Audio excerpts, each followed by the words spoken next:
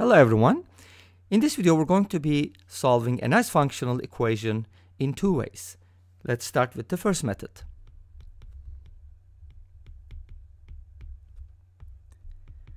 So for my first method, as well as for my second method, I'm going to set this expression inside the radical, not inside the radical, inside the parentheses. So the expression square root of x plus 1 minus square root of x, I'm going to set it equal to another variable. How about t? Now let's go ahead and isolate the square root of x plus 1 on the left hand side. So we're going to add square root of x to both sides and then square both sides. Now the idea is to separate the radicals first, put them on different sides, and then square to get rid of the radicals as much as we can. The left hand side gives us x plus 1. The right hand side is like a plus b quantity squared, and there's a formula for it, which is a squared plus 2ab plus b squared. So this gives us x plus 2t square root of x plus t squared. Awesome. Now notice that the x cancels out. We can go ahead and cross it out. And our goal here is to solve for x, because we already know what t equals, but we want to know what x equals. So let's go ahead and isolate 2t root x and subtract t squared. I know I switched sides here, but it's the same thing.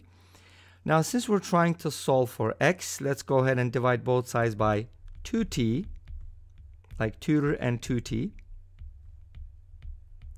All right.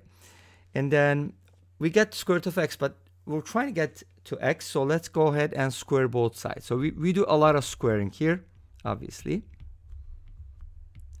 And now this is going to give us x equals, so if you have a fraction that is squared, you square the numerator and then you square the denominator and you make a new fraction. So if you square this expression, I can write it as t to the fourth power minus 2t squared plus 1. You could also write it as 1 minus something, or 1 plus something. Well, actually, it will be 1 minus. Anyways, I just wanted to write the t to the fourth first. Okay, the bottom one is going to be 4t squared. So that is the expression for x, but remember, our goal is to find f of x, and our expression had this expression on the left-hand side. Inside the parentheses, we had the radical, but now on the right-hand side, we have 1 over x. So let's go ahead and find out what 1 over x would be. Under certain conditions, of course, we definitely don't want t to be 0 in this case. So if you flip this, you're going to get 4t squared divided by t to the fourth minus 2t squared plus 1.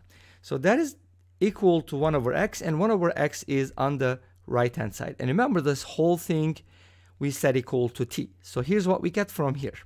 F of t, which is the expression inside the parentheses, equals 1 over x, and 1 over x is equal to 4t squared over t to the fourth minus 2t squared plus 1.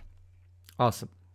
So this gives us the value of f of t at any t value. Of course, t cannot be 1 here because that would make it undefined, so on and so forth. But other than that, it should be good. But how do I find f of x from here? I can definitely replace t with x. Since these are dummy variables, we can keep changing them as long as we do the same thing on both sides. And this gives us f of x equals 4x squared divided by x to the fourth minus 2x squared plus 1. Now, one thing you can definitely do is take this expression and put it inside here, like plug in the x value here, and you should be getting, the same expression on the right-hand side. Great. So let's go ahead and take a look at the second method here. Our second method is very similar, but it just varies in the way we solve this equation. So let's rewrite that equation. We set square root of x plus 1 minus square root of x equal to t. Now, instead of putting the radicals on different sides, I'm just going to square both sides. I don't care if they're on the same side because we can still solve it. Let's go ahead and just square both sides. And now we get the following. Square root of x plus 1 squared is going to be x plus 1 minus 2 times, you know, the 2ab in the middle, square root of x plus 1 times the square root of x plus square root of x squared, which is x. That is going to equal t squared. Now let's go ahead and simplify this a little bit. I can add x plus x, which is 2x plus 1, minus these two radicals can be multiplied together. So that gives us under the radical x squared plus x. Don't worry, it's going to simplify later. And this equals t squared. Now, at this point, it would make sense if I put the radical on the right-hand side so that I can square both sides and get rid of all the radicals. So let's go ahead and do that.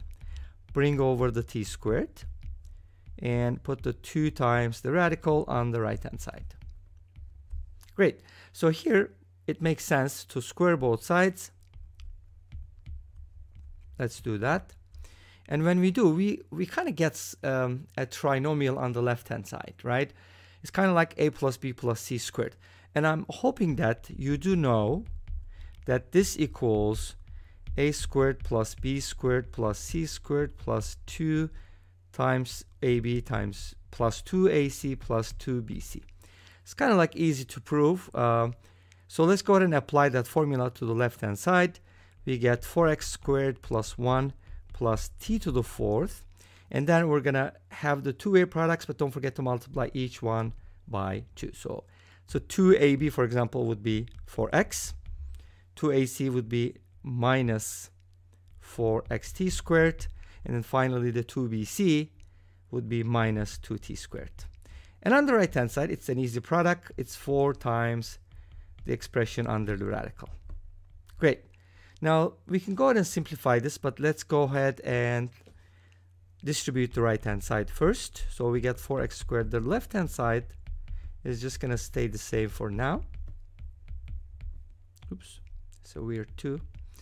And now this becomes 4x squared plus 4x. And now at this point, we can definitely simplify this expression because 4x squared cancels out and 4x cancels out. Nice. There's nothing left on the right-hand side, so I'm going to set that equal to 0. So we get 1 plus t to the 4th minus 4xt squared minus 2t squared is equal to 0.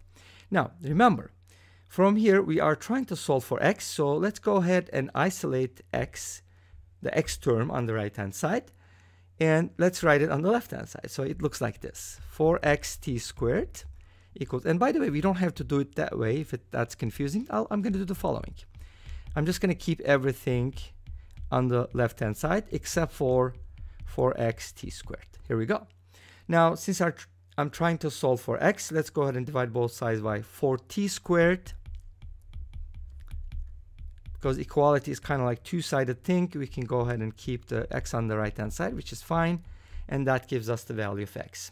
But remember, we're trying to get 1 over x from here because our function originally, you know, the thing is f of something equals 1 over x. So it would make sense if you could find 1 over x from here like before. So 1 over x is just going to be the reciprocal, which is 4t squared divided by t to the 4th minus 2t squared plus 1. And as before, it's just going to give us the same thing. F of t equals this, which is 4t squared divided by t to the 4th minus 2t squared plus 1. And to find f of x from here, we can just replace t with x on both sides. And don't worry, you can use x again. It doesn't mean those two x's are the same. They're not. But we can just keep using, you know, the same variable. And this brings us to the end of this video. Thank you for watching. I hope you enjoyed it. Please let me know. Don't forget to comment, like, and subscribe. I'll see you tomorrow with another video. Until then, be safe, take care, and bye-bye.